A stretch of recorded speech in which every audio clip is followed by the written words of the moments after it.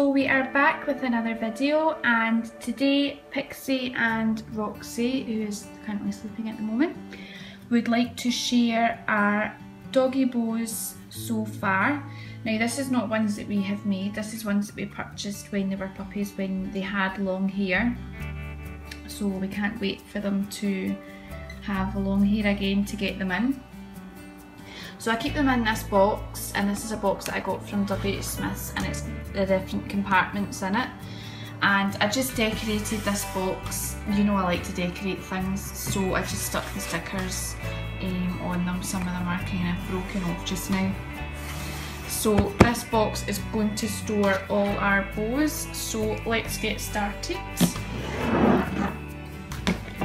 And the bows are mainly, some of them are from eBay, but some of them are mainly from a person called Cynthia Dog Bows.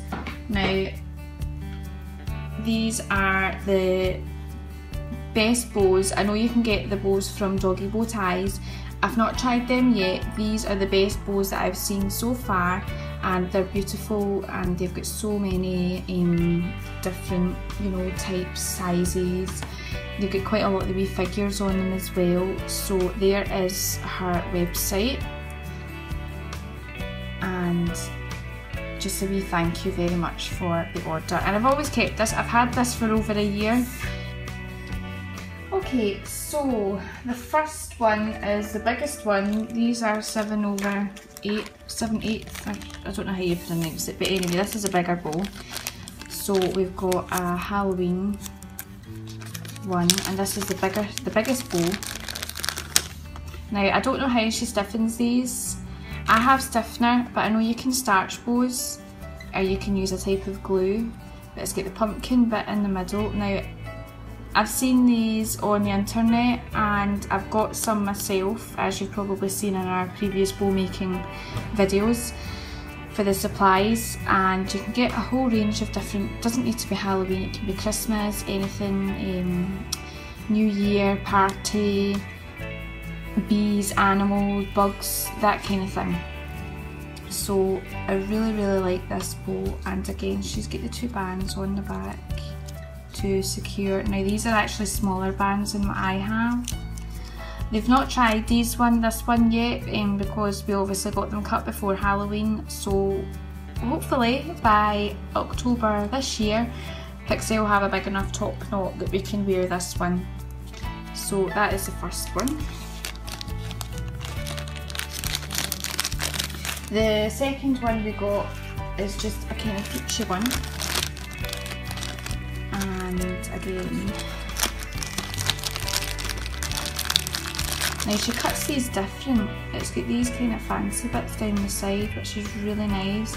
And this one isn't really as, the sides aren't really as stiff, but there's nothing stopping me putting them in my needles and stiffening it myself as well.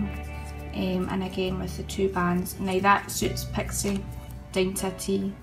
She's had this one in before, and she suits it so well. And the good thing about these small bands are that you only put it over the top knot once, and then you lock in the bow by putting the front top knot and the back top knot together, and that keeps the bow in place. So that's a nice one with the wee petals on it. And then we've got the carnations, the one with the flowers in between. So again, we've got the peach and we've got the purple. So very nice. And the peach, which again is really nice. I really like the light polka dots. Now this one needs to be re-stiffened. This one we used quite a lot, and it needs, as you can see, it's kind of quite bendy. So I can pop my needles in there and we can re-stiffen with that. So that is those two. The next one is for autumn time. Now Pixie should at least have enough of a top knot to wear this one. And this is our favourite so far. and it's got a nice autumn leaf on it. Now I'm amazed at how these are stitched on, and I think I'm probably going to struggle doing mine until I learn how to do it. And again with the 2 bands at the back, so that is the autumn bow. And then our summer bows, which we're probably not going to get into till next year now, because summer is almost over. We're kind of mid-August and we will soon be heading into autumn. So these ones we'll not be able to use until next year, and these are ones with the sunflowers on them. And I got these as a pair for piggies, but they're quite big, so I would probably have one on each. Now these bows actually came in this size, but I asked her if she could do the next size down for these, so she very kindly done that. And I did have a brown ribbon one with the sunflower in the middle, but I've misplaced it and I cannot find it for the life of me, so I'm really disappointed, but I've still got these 2. So next summer for those ones. And then the last one from her website is the Minnie Mouse. Now this is another favourite as well. There we go. A nice Minnie Mouse one. That is a favourite. So that is all from her website.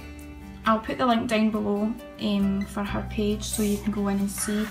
Mainly her bows are on Esty as well. She's got a Facebook page as well.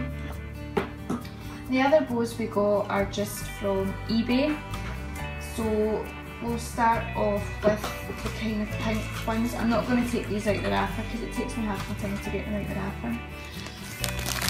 So we've got a nice pink with silver, and again these ones are quite stiff as well, and with the nice wee silver beads.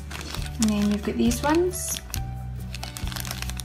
which are slightly different, and the pink with the wee pink rhinestone, and it's these rhinestones that I'm waiting for, but it's just the clear ones I'm getting.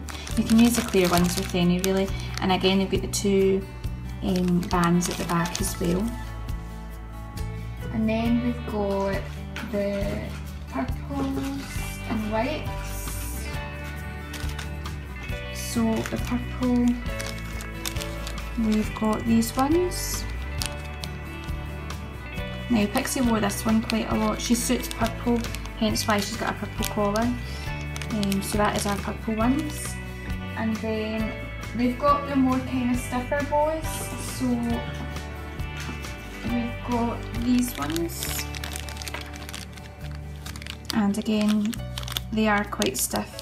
So I'm interested to find out how they actually get them that stiff, because it's clearly not the stiffener that I use. I'm wondering if they starch them, and if they do, what is it I get? I really don't know. If anybody knows, please leave me a comment, because I'm hoping to do this as a hobby and sell them on, and if I can get them as good, then I would be ecstatic.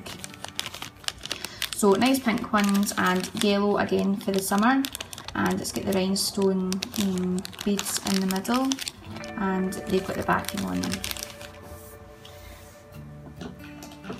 Now this one is a special one. We've not used this one yet.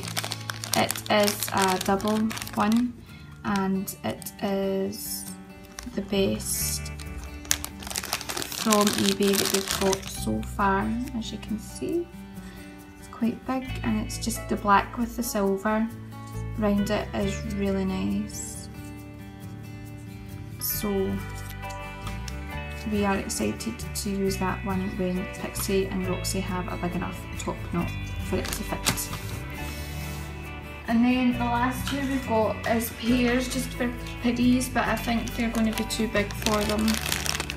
And we've got the pink, and again they're doubled, and we've got a red for Christmas. Now at Christmas time we'll have a big enough top knot, and we can wear these ones, one each, or piggies, but I think pigtails, these would be too big. So they are from eBay, and these ones are from Cynthia Dog Bows, sorry, those ones are eBay. And the rest are from Cynthia Dog Bows. So that is our collection so far. So we've got enough to last us. Now these are the bands that we got for our bows and making a top knot, and these are just from eBay. Again, I got them over a year ago, so they have lasted a long while, and the bag probably came about that full, so we have went through quite a lot, but they're just the wee kind of elasticated bands, and now that I'm making dog bows I'm probably going to be going through them quite a lot, and to put them in the dog's hair every day just to get them used to a top knot. So they are really good bands. There is still quite a lot in there, so it's going to be a while to finish them off. But that is all of our products and all of our dog bows so far, and our collection is only going to grow now that we are making our own, and we are hoping to sell them off and do a contest or a giveaway. So that is it for just now. And the dogs are pretty tired. Hello. Hello. Are you sleeping? So that's it for just now. So like, leave a comment, subscribe, and we will see you guys later. Bye.